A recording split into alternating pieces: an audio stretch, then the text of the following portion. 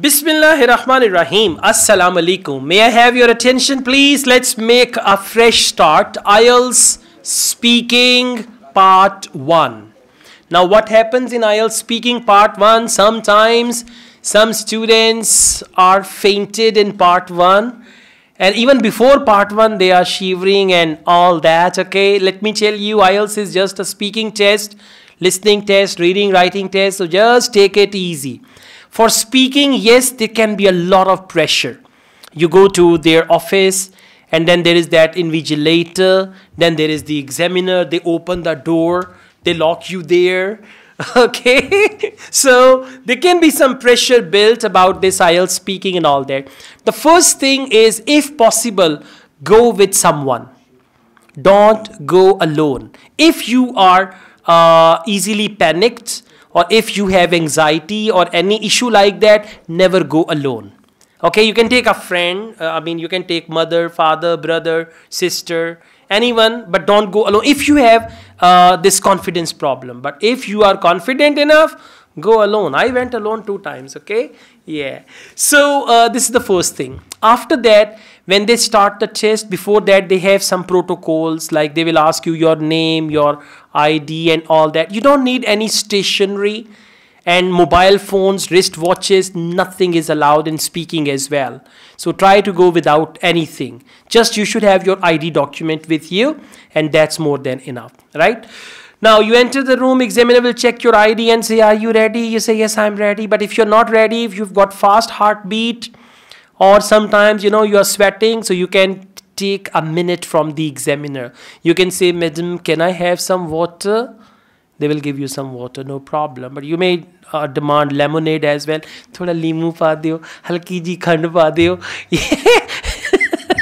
Sugar level low, up ho jayega. So there can be anything like that, but they will give you water. And if you need a minute, sometimes, you're not ready. Like you are out of breath. Like that. Sometimes you got to walk up the stairs and all that. So then you can take a minute from them. Don't allow them to start the test unless you are ready. Even they can do this thing as well. They say, well, I need 5 minutes. My heart is pondering. My heart is beating fast. Then they will make you sit outside and try to reach there half hour before. When you see other candidates being slaughtered, you will be confident. Have you seen one episode of Mr. Bean? When Mr. Bean goes to learn karate and the karate trainer throws one person, right? And then Mr. Bean is sitting, the next person, the next person, the next person. So if you go there early, you will see other people coming and going, and they will just tell you something. After 15 to 20 minutes, you will be very much familiar with the environment. Okay, so try to go there half hour earlier than your reporting time. Okay, you'll be fine.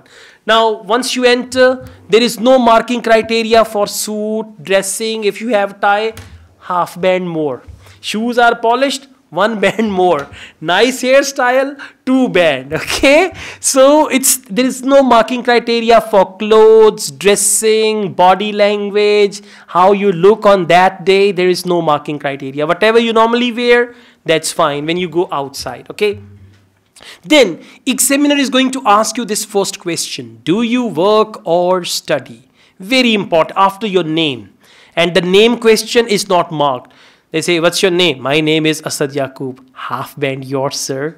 Now let's ask another question and then we'll give you more band. Not like this, okay? So it's very, very simple. When they say, do you work or study? They just want to categorize you. They want to know whether you are a student or you are a professional, or there is a third option. So they say, do you work or study? You say, well, I am a student. At the moment, I'm doing graduation. Or I'm a student, I've completed my intermediate and now I'm preparing for IELTS test. Very short, to the point, 1 to 2 sentence answer. Now don't start there. Do you work or study? Some people work, some people study. Those who work, they get salaries. Those who study, they don't get salaries. Not like this, okay? Don't take it as an opportunity and never start like a Shurli. Surely they ask a question, then the examiner will say, Baskar, closure. Not like this, okay? So you should answer as they ask you. If your answer will be short, examiner will say, why? If your answer will be long, examiner will say, thank you. Okay, thank you means, bakwas band kar, okay?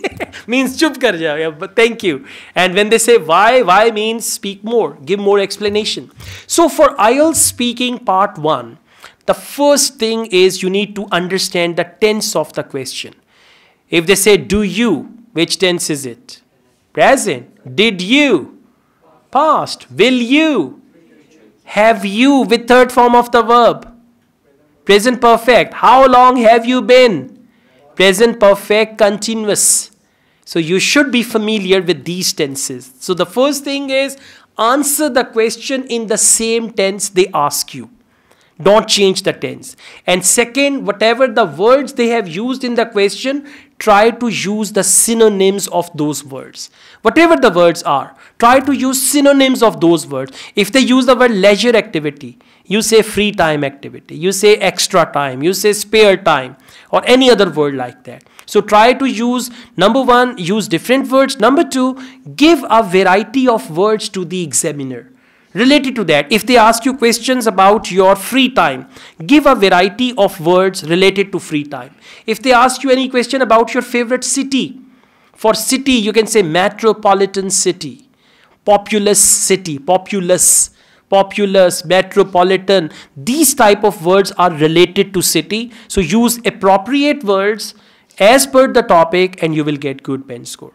And whenever you answer, make sure you are using compound sentences. Don't use simple sentences. Simple sentences, I have a bottle, it is nice, I use this bottle every day, something like that. But compound sentences are, I have a water bottle which was gifted by my mother on my last birthday.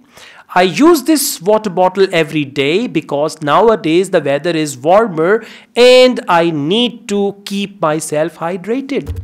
Noticed? I joined three sentences together. So this type of sentence structure will bring you high band score. Otherwise, I have a cow, it has 4 legs, it gives milk, it has 2 eyes, will bring you 5 or maximum 5.5 band score. So compound sentences, if you don't know how to make compound sentences, before that you need to learn 5 basic sentence structures. Present indefinite, present simple, past simple, future simple, present perfect and present perfect continuous.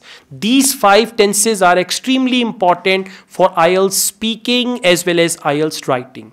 And after learning these 5 structures, then you can focus on compound sentences. And compound sentences are very easy with the help of fanboys. FANBOYS. It's an acronym. With each letter there is a word. So once you watch a 10-minute tutorial, you'll be clear, and on your speaking day, listen to the question, understand the tense of the question, use appropriate words, answer in 5 to 6 sentences, and you will see magic. You will get very good band score, right? Okay, thank you.